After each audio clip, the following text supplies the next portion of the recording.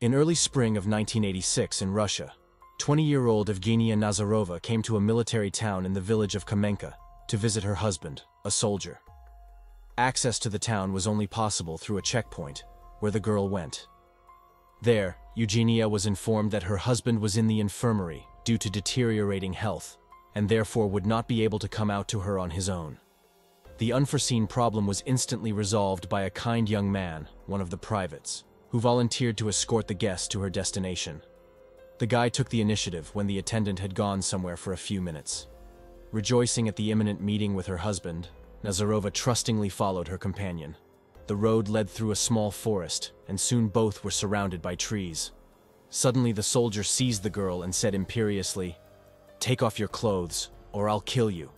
The frightened victim hurriedly complied with the private's vile order. She was obviously scared by the prospect of becoming another victim of the forest. After getting his way, he not only abused the girl but also carried out a blood-chilling threat. Grabbing her by the hair, the murderer plunged Eugenia's head into the forest stream and kept her there until the girl stopped struggling for the opportunity to take at least one healthy breath. The criminal laid the corpse on the ground, camouflaged it with a pile of dry twigs and stones, and for some reason removed the wedding ring from the lifeless finger of the murdered woman. It is quite obvious that Nazarov, being a patient in the infirmary, did not meet his young wife that day and lost all hope for the next few days. Attempts to find the missing girl by the Criminal Investigation Department were in vain. 3 weeks later, 45-year-old Viktoria Vygovskaya visited the military town. She was the mother of one of the soldiers and brought a parcel for him, which the guy received, but unfortunately the woman disappeared somewhere without a trace, causing immediate concern among relatives. Elena Ivanova, who came to visit her soldier husband, also suddenly disappeared. However, this time there was a clue in the case. Private Jevelyuk shed light on the mysterious circumstances.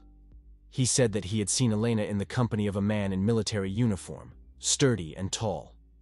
Jevelyuk could not draw a clear portrait of the suspicious soldier due to his poor eyesight. However, it was clear that whoever this man was, he certainly played some role in the disappearance of the women. The epicenter of the search for the missing female visitors to the military town was Lake Bell, which previously had a more exotic name, Kaukjärvi. They also searched the nearby forest. As the search continued, a new version of what might have happened to the women emerged, mystical and frightening. Some suggested that the unfortunate women were victims of evil spirits that dwelled near the pond. One day, while combing the area again, the operatives noticed a strange soldier walking around with a small bundle in his hands. They were even more surprised when they saw the contents of the bundle: women's clothing items, underwear and clothes. Thinking that the case smelled suspicious, the special services were already preparing to bring the guy to justice. But he reacted emotionally. He started crying and confessed that dressing up in women's clothes was his favorite pastime. Believing his sincere words, the operatives let the young man go.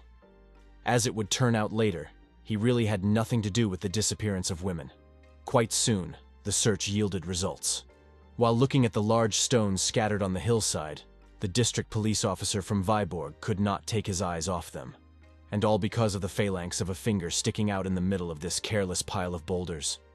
It was not an ordinary finger, well-groomed, manicured, and it belonged to Viktoria Vygovskaya, the very mother of the soldier who had come to the military town and never returned home.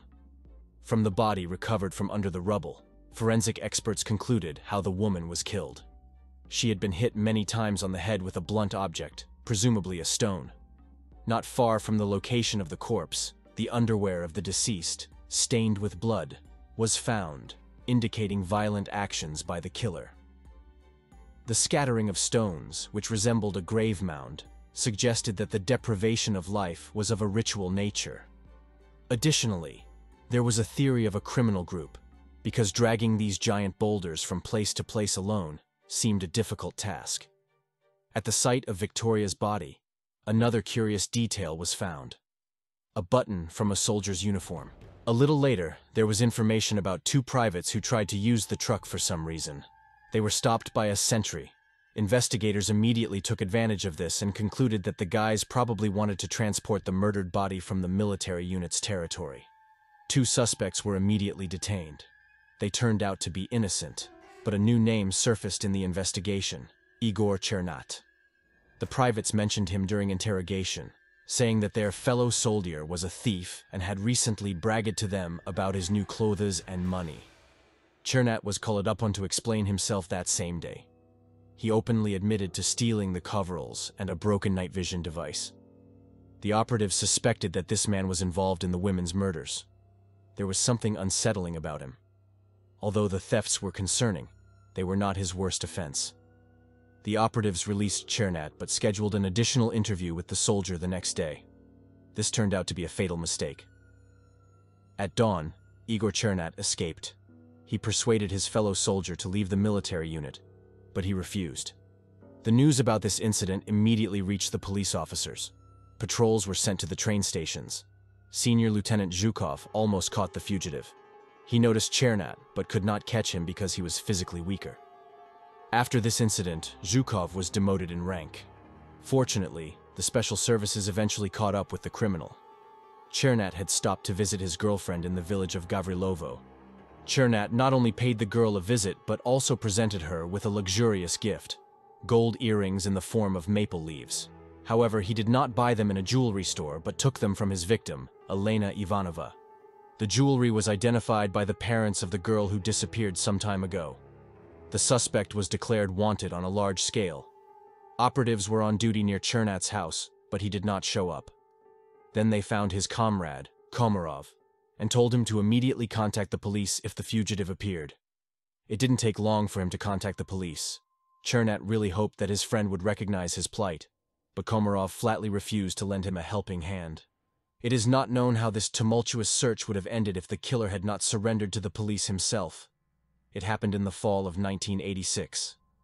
Chernat turned to the officer on duty and said that he was the maniac who had been searched for all over the country for several months.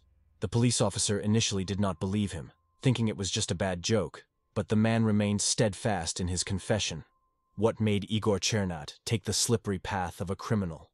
Those who knew him gave him only positive characterizations. Igor was intellectually developed, charming, and kind. His internal qualities were supported by external merits: tall height, stateliness, and attractiveness in facial features, with lively dark eyes. Little is known about Chernat's childhood. He was born in Odessa, attended high school, then entered vocational school after completing 8 grades, worked, obtained a driver's license, and lived on Pionerskaya Street. When called up for service, he found a new position as an infantry fighting vehicle driver. During this time, obvious behavioral deviations appeared. He engaged in physical altercations, drank alcohol, and acted without coordination with his superiors. Nevertheless, he was never financially unstable and could afford new additions to his wardrobe, which seemed rather odd under the circumstances. Some witnesses claimed that Chernat once described in detail his sexual encounters with a girl, a confession that seemed to stroke his ego. He was generally quick to engage with different women. Additionally, Chernat's co-workers repeatedly noticed traces of dirt on his clothes. These red flags raised concerns among his fellow soldiers, but went largely unheeded. The command did not closely monitor Chernat on the days when he was in the repair area working with combat vehicles. Coincidentally, on these days, women who came to the military unit to visit their husbands and sons disappeared. Chernat was observed near the checkpoint several times and expressed an unusually keen desire to escort those who arrived at the military camp to the soldiers. This desire seemed to stem from a mix of cruelty, lust, and the desire to gain power over defenseless victims. However, the main motive for the murders was recognized as self-interest. Chernat sold belongings belonging to the murdered woman on the market in Vyborg. During the investigative operation, many facts about life in the military town where the maniac served were revealed. Desertion, theft, hazing, and the easy and unpunished sale of weapons thrived there.